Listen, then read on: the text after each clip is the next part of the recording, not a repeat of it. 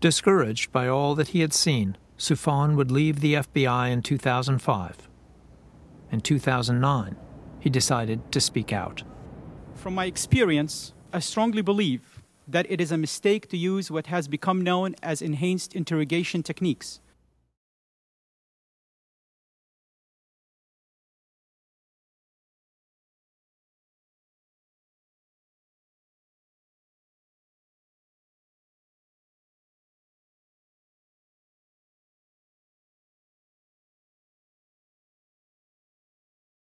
He appeared, his identity hidden behind a screen, before a Senate committee investigating how and why the Bush White House approved the use of enhanced interrogation techniques. These techniques, from an operational perspective, are slow, ineffective, unreliable, and harmful to our efforts to defeat al-Qaeda. At one point, he alluded to the case of Ibn al-Sheikh al-Libi. We don't know whether the detainee is being truthful or just speaking to mitigate his discomfort. Al-Libi was an al-Qaeda military instructor. When he was captured in Pakistan in 2001, he cooperated at first with FBI interrogators. But with White House permission, the CIA flew him to Egypt for tougher questioning.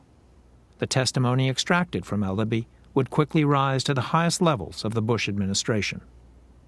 I wasn't involved in this interrogation. But you're heavily critical of it. Absolutely. Ibn Sheikh al-Libi, after real macho interrogation. This is enhanced interrogation techniques on steroids. He admitted that al-Qaeda and Saddam were working together. He admitted that al-Qaeda and Saddam were working together on WMDs. That information was given as evidence to Secretary Powell. And Colin Powell went to the UN.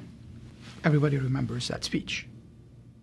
I can trace the story of a senior terrorist operative telling how Iraq provided training in these weapons to al-Qaeda. After we went to Iraq, after we found out that there's no WMDs, after we found out that al-Qaeda and Saddam were not working together, they went back to Ibn Sheikh al-Libi. And this is all according to the Armed Services Committee. And they asked him, why did you lie? He said, well, I gave you what you want to hear. He complied. Absolutely. I want the torture to stop. I gave you anything you want to hear. But the consequences of that... Tragic. Absolutely.